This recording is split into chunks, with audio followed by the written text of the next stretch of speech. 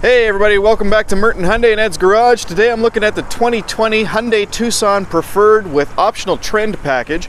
This is a great package. It's a really reasonable priced vehicle with a lot of awesome features, and the features is what we're going to cover today. I had a customer come in and I showed him this vehicle and I was going to send him a video and I didn't even realize I didn't have one, so got to make the video, right? Alright, let's start at the front of the Tucson with trend package. So first off, you'll notice we do have fog lights. They're currently turned on. They're actually right above the daytime running light, so that's an LED daytime running light right below that. We've got projector headlights as well as another cool LED strip of lighting right here. We've got the nice hexagonal grille, so the hexagonal cascading grille. The cascading grille, of course, meant to represent flowing metal because, of course, Hyundai is the only company manufacturing their own steel. Gives us over 50% advanced high-strength steel on this vehicle, making it a top safety pick, or at least that's one of the things that makes it a top safety pick. Now, on this particular vehicle, we have Michelin tires. They are wrapped around a beautiful aluminum alloy wheel. Those are 18-inch wheels. We have the side marker lights for the turn signals. You'll notice we've got proximity entry, so it's a simple matter of pushing the button to open up the door, to unlock the doors. All right, let's have a look at the back first. So we'll open up the back here. Now you'll notice we've got one seat down. It's a 60/40 split rear bench. And I'd like to point out just how nice the transition is right from the bumper lip all the way over the seat back. So if you are loading larger items in here, it's really easy to do because it's a nice flat transition all the way across. This seat right now is currently reclined a little bit, so it would normally sit in a slightly higher position. But the floor has a neat trick. If we take the floor, we can actually pull it out, drop it down, put it back in, gives us a little bit of extra height. And the nice thing is, if you ever get one of those privacy covers that mounts in the back here, you can actually store that underneath the floor. It comes out of this spot, covers up this whole area, and goes underneath. Of course, that would normally be under the floor. Back here, we've also got a 12-volt power outlet for a powered cooler. And that's pretty much it. So let's close the hatch. On the hatch, you can see we got the backup camera there. And of course the H-Track badge, so that's Hyundai's branding for their all-wheel drive system. The all-wheel drive system from Hyundai is designed and engineered here in Canada by a company called Magna International. It's a fantastic system. It's proactive, putting power to the rear wheels under any sort of acceleration to prevent the front slipping. Now, it'll also put power to the rear when the front slips, but the cool thing is that's not going to happen very often because it's already doing so under acceleration. There's also a lock switch to lock it in full-time all-wheel drive, which I'll show you momentarily. All right, let's go back to the outside of the vehicle here. We've also got the 2.4 liter engine in this vehicle, so the Tucson comes with a 2 or a 2.4 liter, both naturally aspirated, the 2.4 obviously making more power, and that's mated to a 6-speed automatic, regular good old-fashioned bulletproof automatic transmission. No CVTs, no dual clutches in this one.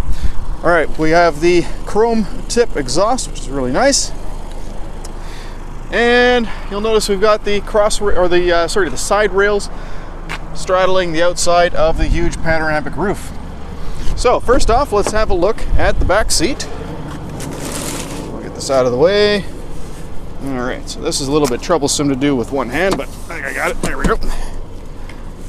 Okay. All right, so now I am 6'2". And I had this chair pretty far back, but as you can see, I still got plenty of leg room. The nice thing about the floor in this one is that I can stick my feet right underneath the front seat. There's lots of room there. And we do have a center cup holder armrest here. It's padded, so it's nice and soft. And as I was mentioning before, we have reclining back seats, so I can put this seat back as well, just like that. And the seats back here are even heated. Check this out. So on each of the doors, there's a little button there that you can actually enable the heated seat. Now that is for the outer two seats. Look at the size of this beautiful sunroof. Look at that. Now, we were the largest in class panoramic roof, and I think we still are. I don't think anyone's got a bigger panoramic roof yet, and that's because we use more advanced high-strength steel, so the structure of the vehicle can be maintained even with such a large vehicle, large roof. All right, let's move to the front.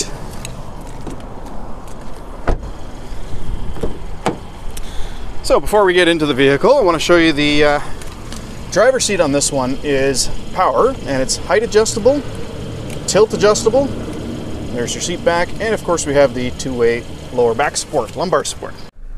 So as you can see here, we have the button for the lane keep assist. So that's right. So not only does it have the lane departure warning system, the autonomous emergency braking, it can even steer itself down the road, assuming you're going over 60 kilometers an hour and the car can see the lines painted on the road. So great for highway driving. It's not an autonomous vehicle, but it does give you some really good lane keep assist features in the case of an emergency or whatnot. There's the button to lock in the four-wheel drive system. So now it would be full-time all-wheel drive. There's your button for your blind spot monitor and rear cross traffic alerts. As you can see in the mirror, that's essentially what it would look like if there's a car in your blind spot, or if somebody was walking past the back of the car. Not only would you see it in this beautiful backup camera, so let's just switch to the backup camera screen here. Now don't mind it being a little bit dark like that. There we go, brighten it up. It's just because it's quite bright outside, so my phone is basically just darkening everything here, so there you can see. So we've got dynamic steering lines. So that moves with the steering wheel. And of course the rear cross traffic alert will actually tell me which side cross traffic is coming from, even before they're in the view of the camera. Looking down at the center console here, we got hill descent assist. So the vehicle will maintain a speed of about 8 kilometers an hour while going down hills, assuming that you started that within 40 kilometers an hour. Drive mode, so you've got different drive modes, so I'll show you what that does here. So if I put it on sport, there you can see the little sport icon popping up. Sport mode will tighten up the steering wheel, and it'll also make the vehicle a little bit more responsive by adjusting the shift points.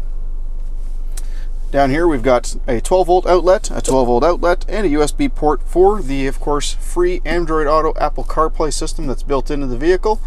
And it's also got Blue Link. So Blue Link is our telematics system. As you can see the buttons up here for that. So that's call for roadside assistance, call for Google navigation assistance, and this is an emergency button. Don't worry about the flickering. It's not actually doing that in real life. That's just the refresh rate of the camera. Beside the 3 home link buttons for garage doors and gates. So Blue Link is a system whereby from your cell phone you can actually remotely start the car, find it on a Google map, unlock the doors, lock the doors. As long as you have an internet connection with your cell phone and the car is somewhere within a cellular range of a cell tower, then you can actually remotely do that. So if you're on vacation in Australia and you want to open up the doors in Canada, you can let your friend in to grab their stuff, for instance. All right, so that's pretty cool. That's free for 3 years. Now we do have push button start, as you can see here.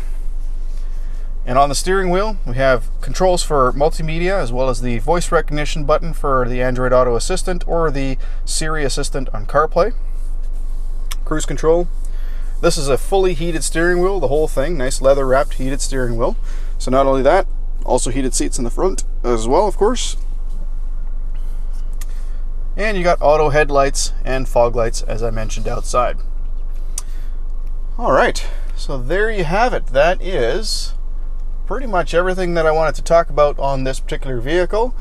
So if you have any questions about this car that I haven't answered, please don't hesitate to leave a comment below, or you can call me directly if you're living in the area and you want to come check one out at 604-795-0836.